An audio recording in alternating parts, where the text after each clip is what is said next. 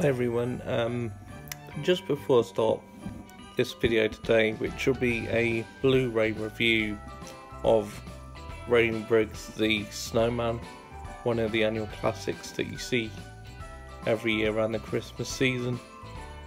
I do want to get a little bit of housekeeping out of the way if you think. I think before we start the review proper, first of all, please excuse the bad hair. It went kind of crazy before I hit the record button. Tried to straighten it out, no avail, whatever I did. So, boring stuff out of the way, you don't need to know about that, but apologies for it anyway. Second, because of all the fantastic goings on over the holiday, I know we did a preview video, we did a long list of DVDs and Blu-rays and stuff that we're going to put up.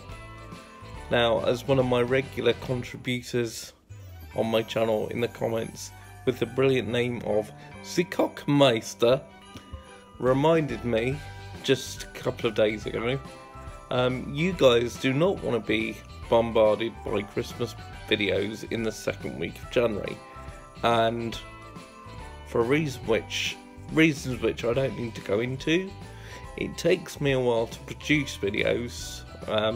Personally, there's just me, no other help, limited resources, and so in future I won't be previewing what we're putting up. I'll just be letting you know what I'm doing next, possibly at the end of a video, stuff like that. We won't be doing previews because I don't want them to turn into clickbait affairs where people think, oh, he's going to be doing that, and then he doesn't, and it's all a bit of a letdown, and you just think, oh, he clickbaited just to get me to click on the video.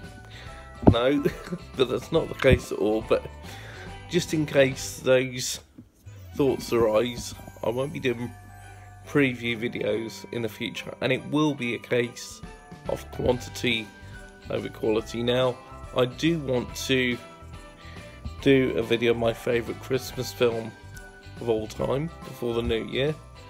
That will be on Friday. That will be Miracle on 34th Street. I've wanted to do that one since last Christmas, to be honest. It's got so many reasons why that's important to me, and I'll go into that in that video.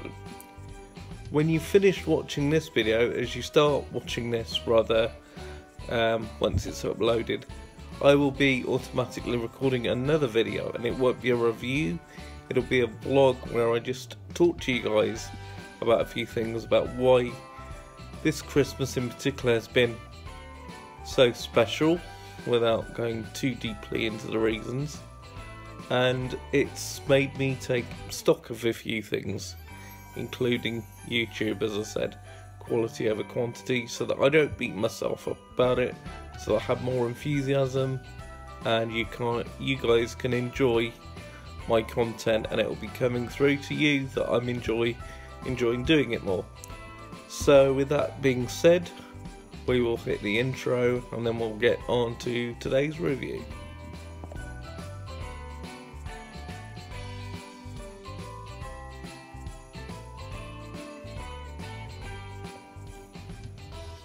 If I were to meet people that hadn't seen the film The Snowman, even though it's been on our screens for quite a few Christmases now, I would describe it as a beautifully hand-drawn animation, very simply drawn, with an incredible musical orchestral score. It's based on a picture book by Raymond Briggs. In 1992 it got Best Picture Award, and no wonder. It's very well known for the song We're Walking in the Air, sung by Alan Jones when he was a lot younger than he is now, and it's basically the story of a little boy around Christmas time who builds a snowman in the midst of heavy snow and goes to sleep in all his innocence, wakes up just before midnight to discover that his snowman has magically and inexplicably come to life, and their adventures that follow. It starts with a little boy, I believe it's called James, There's no dialogue. There's no narration in the main animation itself, and then maybe in the extras, which I'll touch upon in a minute. I haven't actually, on the Blu-ray version at least, seen any of the extras, so I can't qualify that yet. I only recently got it because I really wanted to try and include it in the Christmas playlist this time round, and I'm really glad I have. Yeah, so there's no dialogue. There's just the wonderful music and the animation itself, which really allows you to be drawn in to what's going on.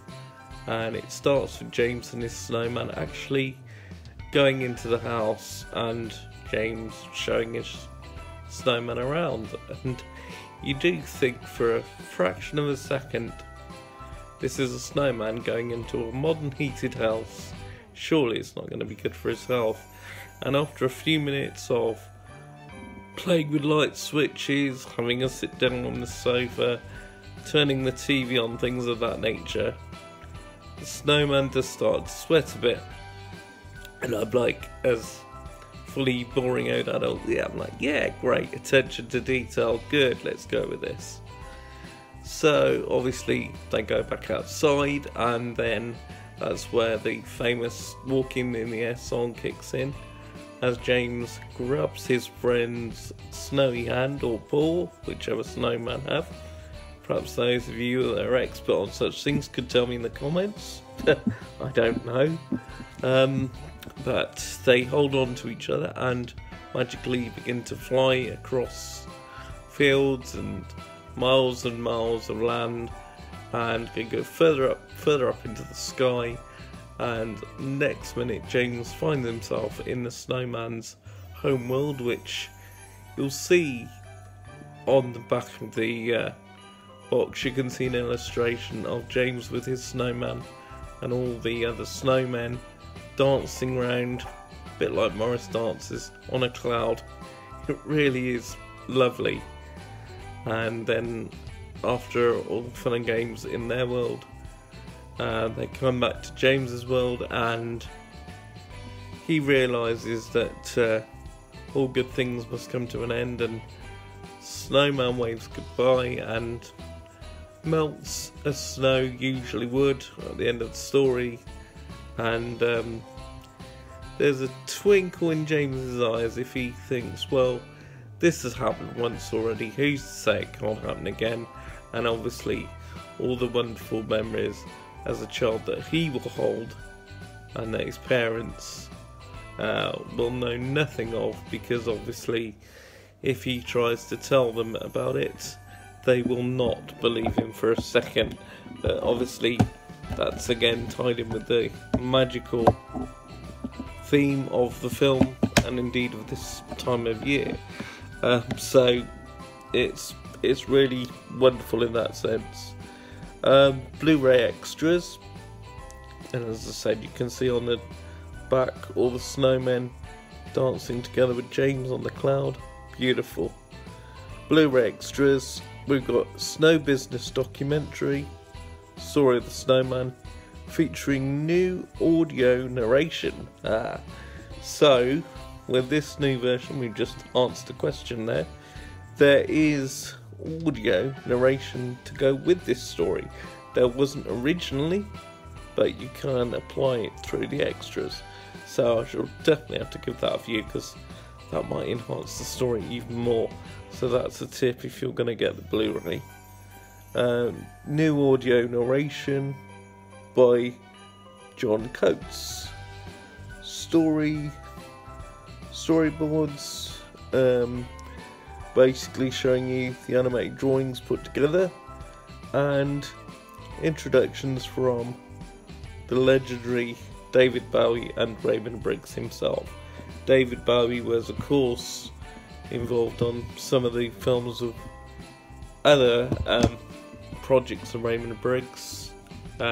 He did a song for one called When the Wind Blows, which is all to do with family trying to survive in the event of nuclear fallout. So hardly the same magical content as Snowman, obviously, but that was quite a memorable film. That's why it stayed with me. Okay, so those are the extra features. Now, as you know, I do like to mention the certificates for viewing, purely as a service to families, especially those that have young children.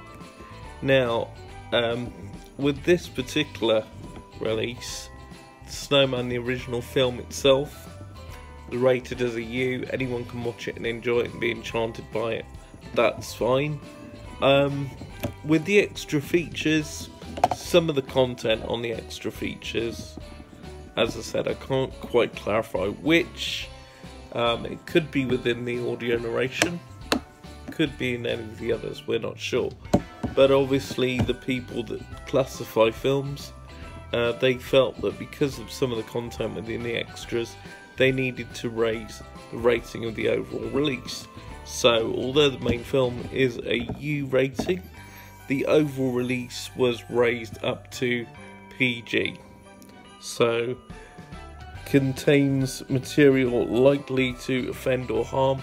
That would probably only really apply to younger members of the audience, so that's why they say with PG parents guidance, and don't let the little ones watch on their own, just to be safe. But it applies more to the special features than obviously the main feature, which is absolutely fantastic and is enjoyed by everyone. So overall, I think it's a fantastic film. Does the Blu-ray enhance? Well, obviously there's extra audio, which I'm really looking forward to checking out now together with the original film to see how that changes it. And I must admit, the musical score that I've mentioned already, through the HD sound remastering, it sounds even better, and even the hand-drawn animation does look better. It does look crisper and smoother, but obviously 1080p and HD enhances everything anyway. This is the first Blu-ray that I've done for the channel. I really love it. It's something that I can understand why it's one of those films that a lot of people love to watch every year.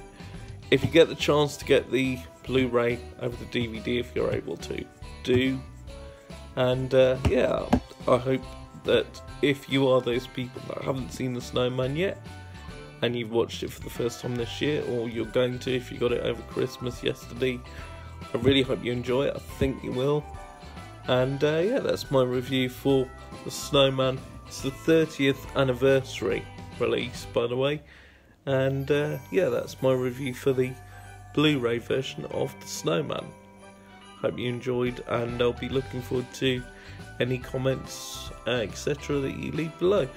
As I said, I'll now be making just a more of a chatty video about my thoughts for the last few days. Why, as I say, this holiday has been special, and I hope you come back and join me for that, because I think maybe I'll say a few things that you might feel ring true for you as well. Anyway, I'll see you in the next video, and take care everyone.